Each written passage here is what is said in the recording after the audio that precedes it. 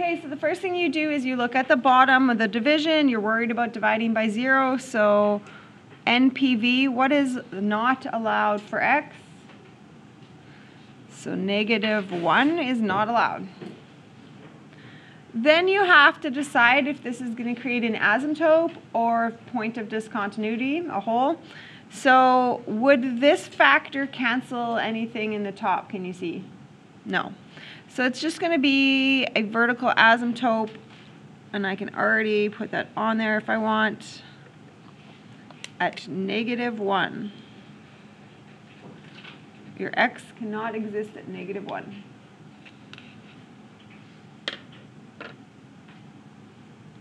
Okay, now we go into the question about the degrees. What do you know about the degrees of this? Higher somewhere, same. Higher on the top. So what happens when we are higher on the top? What happens to a number if you just get higher on the top of it? It just goes. So then there's just nothing there. I don't have to worry about anything.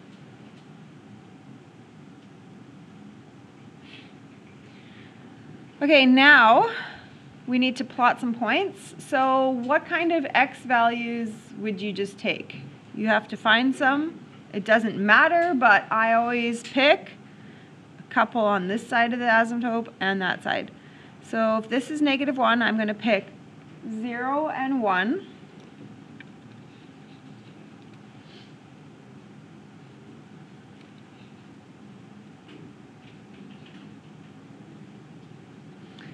Okay, so 0 squared minus 4 over 0 plus 1 makes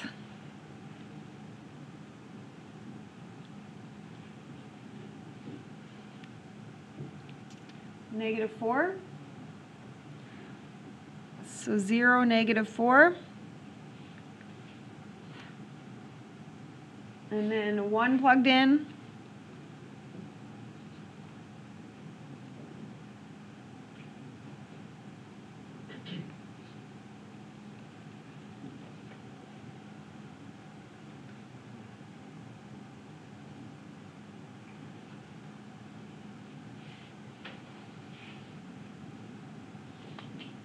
I'm almost tempted just to go maybe one more on this because it's not, because of the no restriction, I think I'm going to go one more here.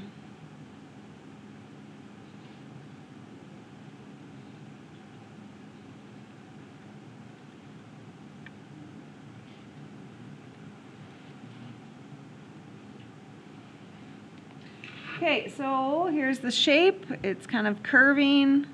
So along that asymptote kind of curves, and then it will, so we have no restriction, so it will keep going up.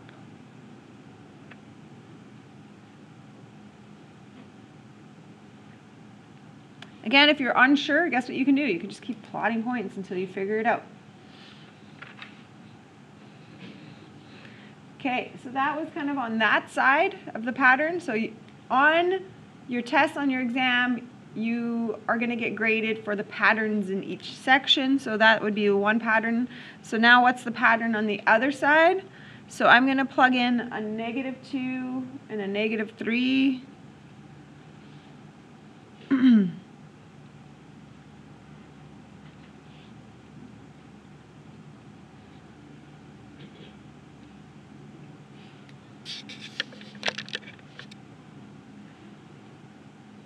Okay, so -2 squared is 4. 4 minus 4 is 0. So that would just be 0 no matter what. And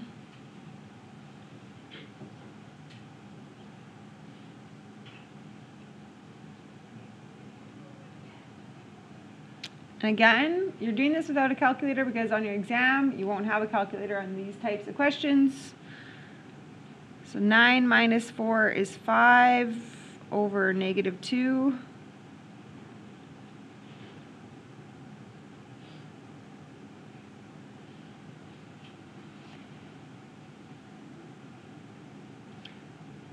And I think that I'm going to graph the pattern just kind of based on also the other side.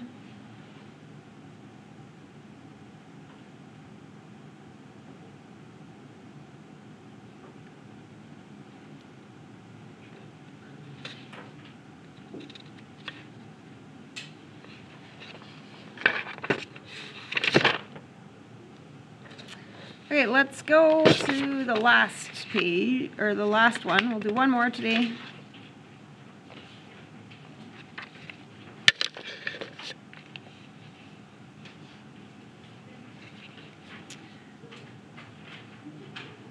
Okay, first things first, you look at the bottom. What can't x be? Well, actually, I'm going to factor this before I do that then. So I should recognize there's a difference of squares there.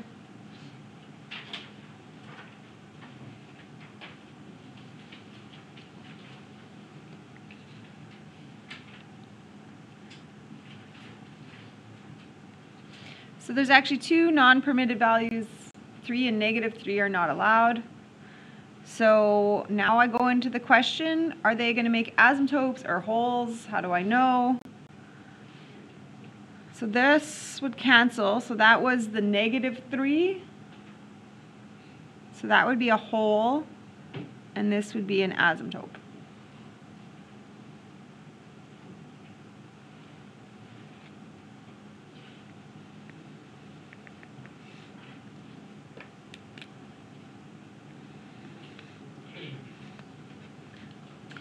Okay, so there's my vertical asymptote.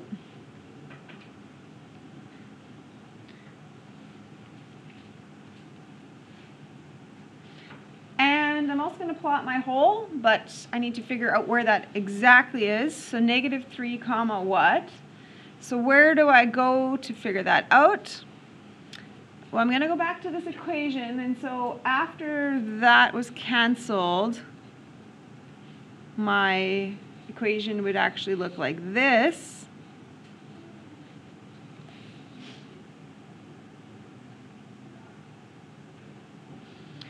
So if I plug a -3 into that, I get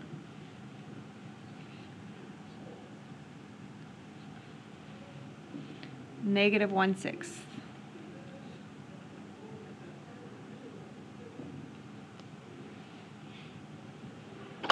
Okay, so here's an open point.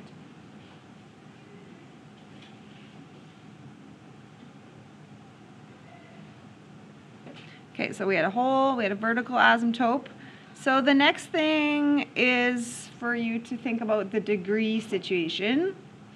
So is it higher top bottom? Is it the same? It's higher on the bottom. So what happens to numbers in math when the bottom of the fraction gets bigger? You get smaller. So that means if you get smaller, you get closer to 0. So that's a horizontal asymptote at 0.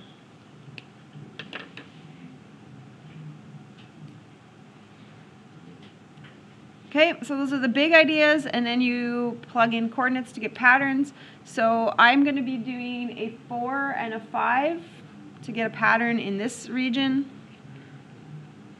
And I'm going to use my canceled equation because it's simpler. You can obviously use this one if you want, but this would make it easier.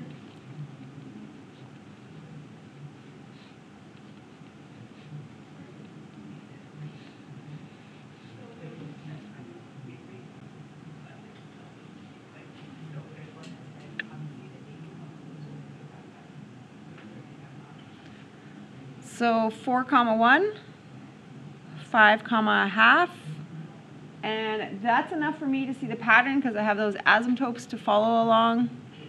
So asymptotes, you approach, do not touch them, do not cross them, do not curl away from them, just get closer and closer and closer to them.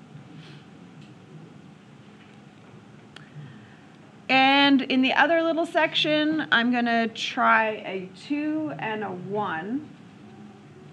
So I'm picking the x values on the other side of it.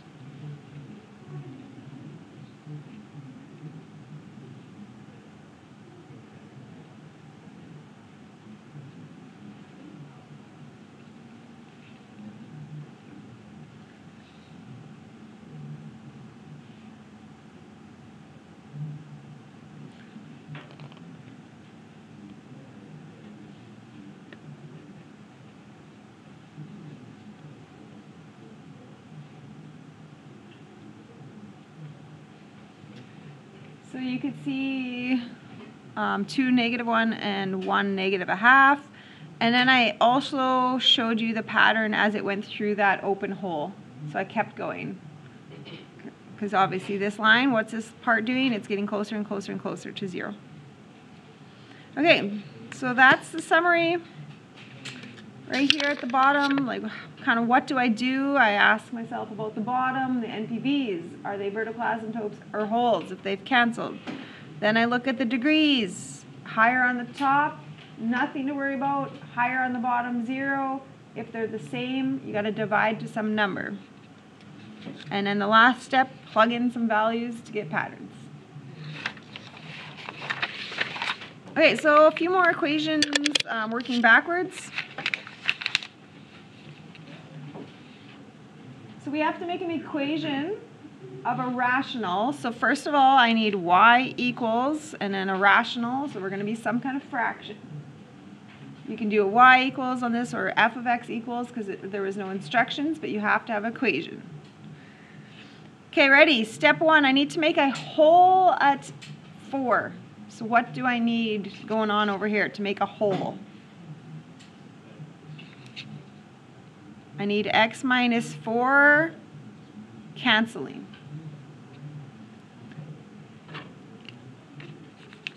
Check, that's done. I need a vertical asymptote at negative 1. So what do I need to see in my equation? X plus 1 on the bottom.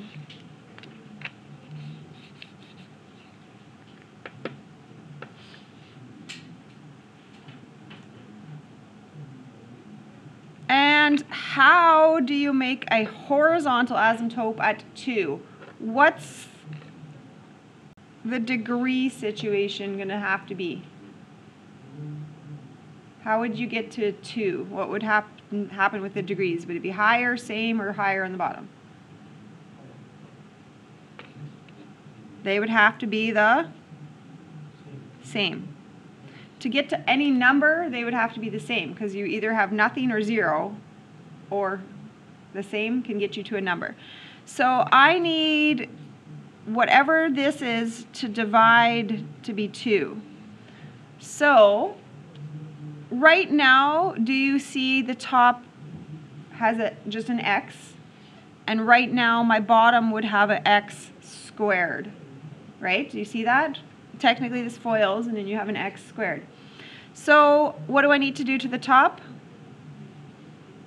I need to do some kind of other multiplier with an x in it, and also a 2. So I could do 2x, creating a 2x squared on the top. I have to make something be 2x squared divided by 1x squared, or you can throw in other numbers like 8 and 4. If you want to throw in more numbers, that's fine too. As long as I look at what you have as the leader and yours divides to 2. But they have to be the same.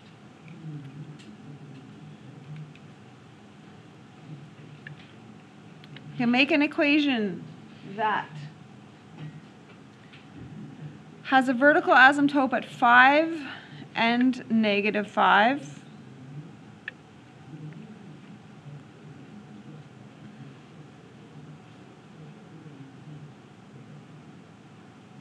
So that's done. I did that. And a horizontal asymptote at 0. So what's the degree scenario if you're at 0? You need to have higher x stuff on the bottom, which right now we have an x squared on the bottom. So as long as we don't put x squared or more on the top. So you could do just a number. You could do an x. Don't do anything x squared, or don't do anything x cubed, right? Or more.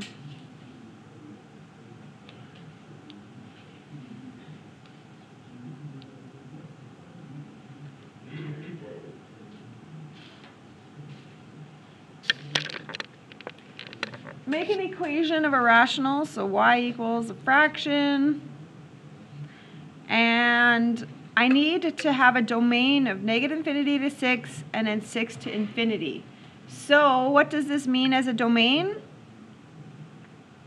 You are not allowed to be on 6. So you have a restriction at 6. So you're going to have a vertical asymptote at 6. So I need to have a vertical asymptote at 6.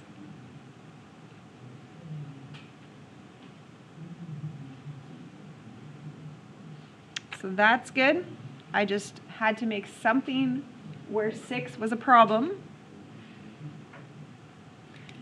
And how do you make no horizontal asymptotes? What's the degree situation?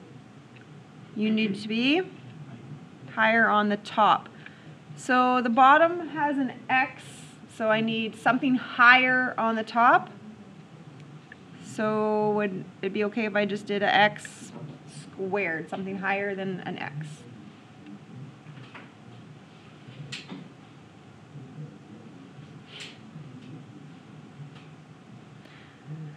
Okay, we're going to write the domain and range of this one. Okay, so let's start with domain x. Okay, so we're way out here. The first time I see x, we're way out here, so negative infinity. Okay, ready? I'm going to travel, travel, travel, travel, travel. Oh, okay, I hit an asymptote. So I'm going to take a break at the asymptote. So -1. Okay, and then I'm going to do a connection, an OR. So we jump over -1 because there's an asymptote there. We jump over it. And then actually we start again right away. So I'm here, and then I get to another asymptote. So from -1, and then I get to another asymptote at, like I was here to here, and then I took a break, and then I'm here to here. So I'm negative infinity to -1, and then I'm between them. I can be between them, and then I can be take a break, and then I can go again after one and beyond. Does that make a sense? If you're traveling on a road, you're traveling, oh, I gotta jump over that a little bit, but then I can start again. Oh, I gotta jump over that. Okay, I'm gonna show you the other way to write this. X can be any real number, comma, except it cannot be -1 or 1. That's the same meaning. X can be anything except you can't be at -1 or 1. So you can choose how you want to write that to me. I don't care.